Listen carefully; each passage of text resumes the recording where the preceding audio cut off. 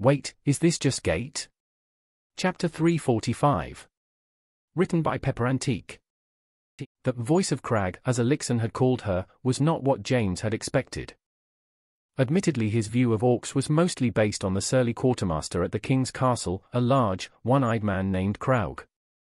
Between him and the handful of other orcs James had dealt with on a semi-regular basis had given James a sort of generic English, hoodlum vibe. Like something from the old Sherlock Holmes movies, or that one English gangster series that his dad had apparently been a fan of. The voice of Crag was nothing like any of them. And as he thought of it, James realized that made sense. According to Elixon, the Crag was the birthplace of orcs in this world. On Earth it would be their equivalent to the portion of Africa that had been determined to be the cradle of humanity. Of course, people living thousands of miles away for centuries, or even millennia, wouldn't look or act the same as the ones here. So this is the summoned hero and new prince? The tall, almost fully covered, orc woman said as she stepped off of the lift and approached. Kraug was, well, he was a brute. Just looking at him could tell a person that. Talking with him for a few minutes simply confirmed it. And according to both Amina and Keela, he had once been a brutally capable wielder of a massive warhammer. Until a battle had cost him his eye, and also earned him a bride and some resulting children. The voice of Crag was nothing like that. She had the same general physiology as any other orc James had ever seen. This included being nearly 7 feet tall, having dark greenish-brown skin, though he could only see that on her hands and around her eyes, incredibly long arms, and broad shoulders that any pro football coach would beg for on their linemen. But where Kraug and the other orcs James knew were somewhat hunched, likely from the limitations of the buildings they were accustomed to, the voice of Crag stood tall and sure. Where other orcs were boisterous and jolly, or else sullen and silent, the voice spoke in as refined of a manner as any of the nobles James had met in this world. He got the same sense of sureness from her when she spoke that he got when he heard the king speak, or the late General Crick or Secretary Grant. But there was a calmness there that he wasn't used to on politicians or military personnel. She also had eyes the same dark purple as the deadly gas that filled her home. Elixon broke him out of his observations as the tall, veiled, orc leader finally got to within a few feet of them. So it is, great speaker, he said with a small bow. And his new wife, my younger sister Amina. And their traveling companions, he added as he gestured to Gorner and Glag. It is good to see you again. She bowed her head to Elixon in return. It has been far too long since I have gazed upon the sky clearly, she said. Then her eyes moved in a way that made it obvious that she was smiling. Or upon the face of a friend. Then she turned to regard James and the others again. I welcome you to my home, she said with a slight tilt of her head. Or at least as close to it as you can safely come. She turned back to the prince. I take it there's to be a feast? Elixon smiled widely. We've also got some Sidonian gold in one of our cold rooms for you. Once again the massive orc's eyes implied a smile had formed on her face. You know me too well, she said. Then she held her hand out to James. James looked at Amina, who was staring at the offered hand in confusion. Then he looked at Elixon. It is customary for the voice of Crag to walk in hand with whoever the highest-ranking person in the area is, he said. Then he raised an eyebrow in question. Which I was fairly certain was me. Hero summoned by gods outranks crown prince, she replied coolly. James gritted his teeth at that, remembering how Elixon had said she was her people's spiritual leader. But he had learned his lesson from Vatria, and he took the offered hand. He had a feeling that it was going to be a long night. So how did everyone like the trip? Samantha asked as she stood up in front of all the werewolves. She wasn't terribly fond of public speaking. Have a good time? There was a bit of a murmur as everyone talked to the people around them a bit, some nodded heads. As usual, a handful in the back of the room looked more annoyed than anything. Same as every group meeting. She could hear a handful of mentions of squirrels. I'm glad to hear that it went well. I know I enjoyed getting to stretch my legs a bit. She looked down at the note card with the details that had been given to her by Dr. Munro. We've got some really good news, she said with a smile. Starting next week, we will be allowed to have monitored visits from our friends and loved ones. People with spouses will even be given time in a secure cottage for well, you know, she said with a slight grin. There was a hissing noise from one of the wolves to her left that had two of his fingers in his mouth. He looked confused for a moment before trying again, with the same result. Damn. I guess we can't whistle anymore, he said with a look of mild disappointment. This drew short-lived laughter from most of them. Luckily the one who'd attempted to whistle was part of the laughing. Anyways, you guys can discuss that when you have the family meetings next week.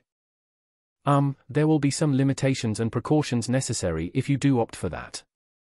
Just safety and health stuff mainly, she said. The laughter had helped her relax a little bit. The big one though, she began, causing everyone to focus a bit more, is that, starting this next month, the doctors are going to be going over everyone's notes and running us all through a series of group assessments. Mainly interviews with the doctors as a group. This caused even the wolves at the back to sit forward with curiosity.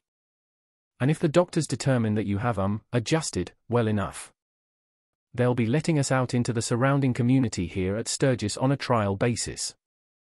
We'll be monitored and escorted, both for the safety of the community and she said with a raised finger as she saw some of them getting ready to speak up. For our safety.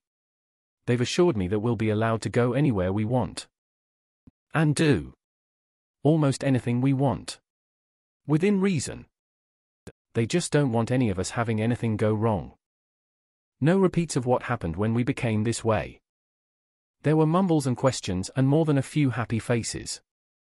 But there were also some less than happy faces. What's next? One of the back row wolves asked. Leashes? We've been here over 6 months now. Yeah. And what are the criteria for these panels of judges? 'Cause that's what it sounds like.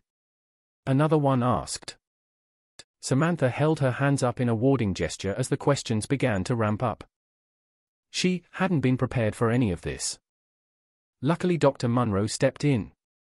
Everyone please, she said loudly as she stepped up next to Samantha. Please. Settle down. It still took a few moments before the roar settled down to a gentle murmur. We're not your captors, she said. We're not your wardens. This isn't a prison. Sure seems like it sometimes, the first of the back wolves said. I know, she said. I know. But at the end of the day, we are a hospital. She gestured at the few other doctors in the room. Our priority is the health and safety of the community around us. And our number one priority is the health and safety of our patients.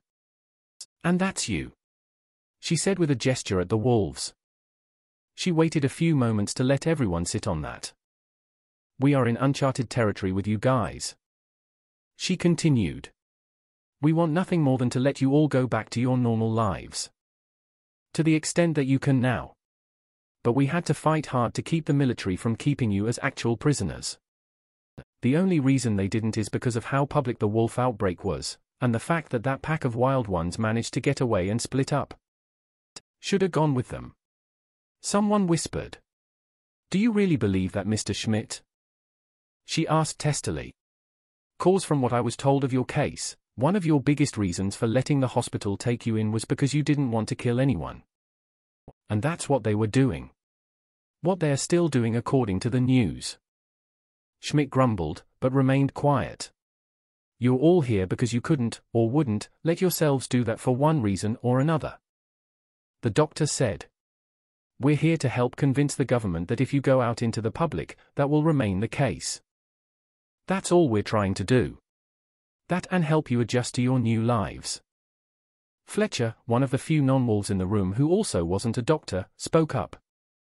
That said, any of you that desires to be discharged may do so, he said. But you would be doing so at your own risk. And I guarantee that the government would be watching you like a hawk for any slip-ups. And by now you've all seen how they handled the other wolves.